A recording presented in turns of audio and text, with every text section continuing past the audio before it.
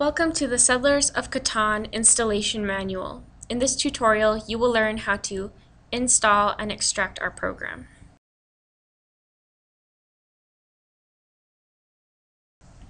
Once you have downloaded the tar file, you should navigate to where you have downloaded it, which I have already done here.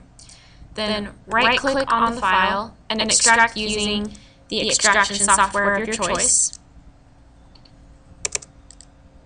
And then it should create a folder for you to use.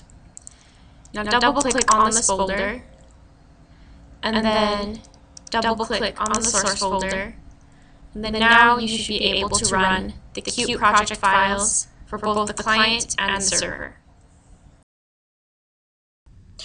After downloading and extracting the project file, if you want to run the project using a makefile, open up a terminal window, as I have here, and then navigate to the folder where you have downloaded to using the cd command.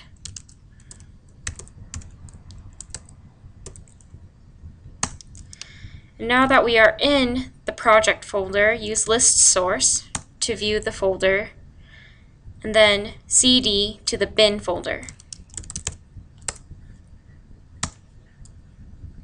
And now list source again and cd to the Catan client folder. List source again, and you will see that there's a makefile folder, and then using the command make -j4 we should be able to generate the executable for the client project.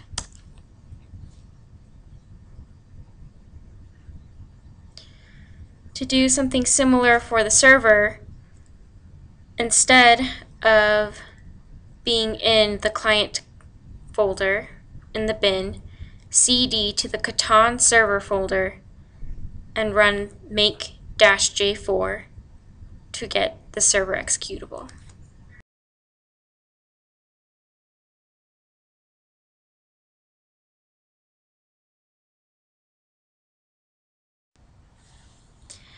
In order to run our program, you must first open Qt Creator.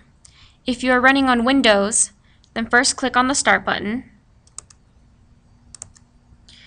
You can either search for the program here, or if you already have it available in your recent programs, then you can click on it there. And then Qt Creator should pop up.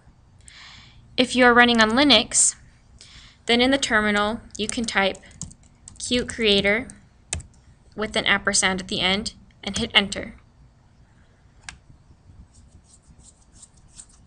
It takes a while for it to load, and then Qt Creator should appear. Now with Qt Creator running, you should now be able to open the file.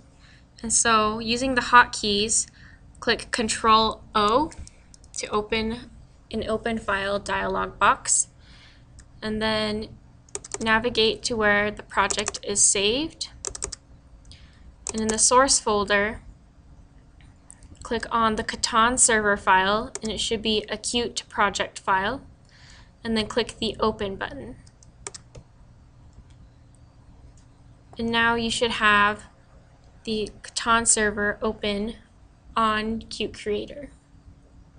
To open the Catan client file, do the same steps. Ctrl-O, and then click on the Catan client file, which should also be a Qt project file type, and click the open button. And so as you can see in the project navigate menu, you can see that both files are open. And now with the Catan server and the client projects open in Qt Creator, you can now run the program.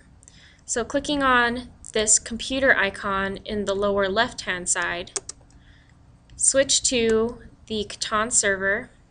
If you already have the Catan server running, then you do not need to do this step. And now, underneath the computer icon, click on the green play button to build the project. and a console window should pop up for the server. Now to run the client, again click on the computer icon and then select the client project, and then again click on the green play button, and then the client window should pop up.